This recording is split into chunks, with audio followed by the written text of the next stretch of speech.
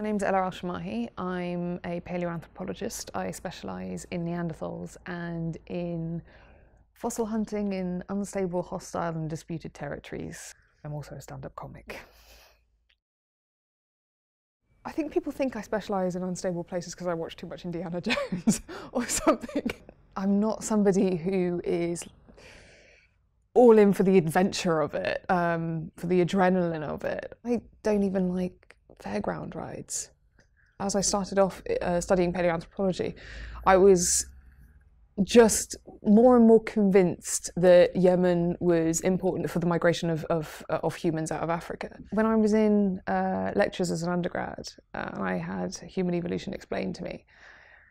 They kept saying that humans left via the Sinai of Egypt. And because I just happened to come from that part of the world and I know the geography there, I just kept looking at that map going, I think you guys might be missing something. There's this strait called Bab el-Mandeb which separates East Africa from Yemen.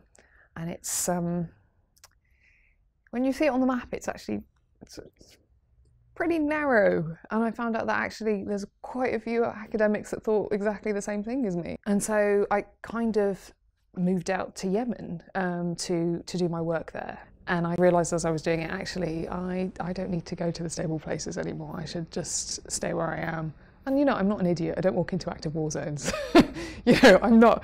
I quite like being alive.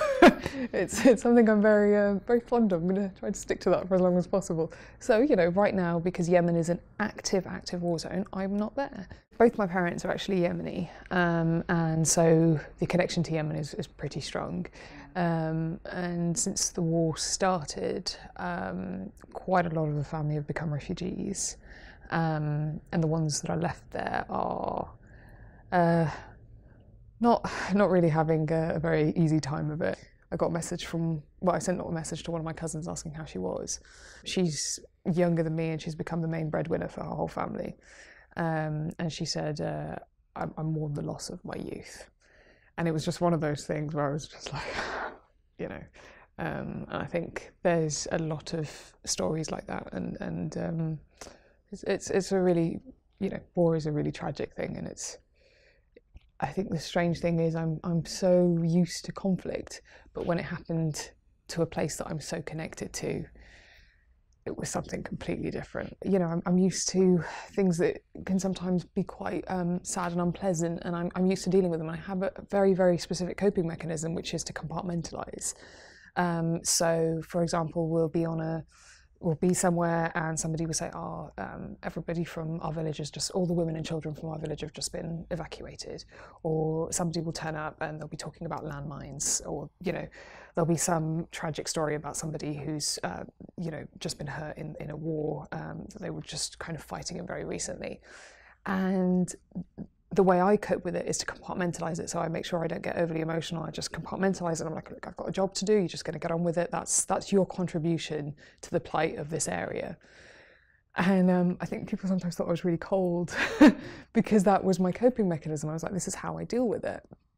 And then it happened to where my family come from, and it was a completely different story. It was, you know, yeah, I was suddenly just a wreck, and I was like, oh, right, okay, okay, you can only do that for so long. Yeah. What I've found generally is that comedy is actually a really, really good release for some of the, it's a coping mechanism, I think, for some of the darker stuff that I have to deal with. I think you really do have a choice in how you view the world and how you view yourself and your attitude to the world, and you can choose to view it with a certain amount of humour, and I think that's something that I don't know how naturally it comes to me, but I've certainly realised that it's my way of coping, and it really makes me happy. I think there is a very, very good likelihood that at some point people will find human fossils in Yemen. There are no rules other than just keep looking. So that's just how paleoanthropology works.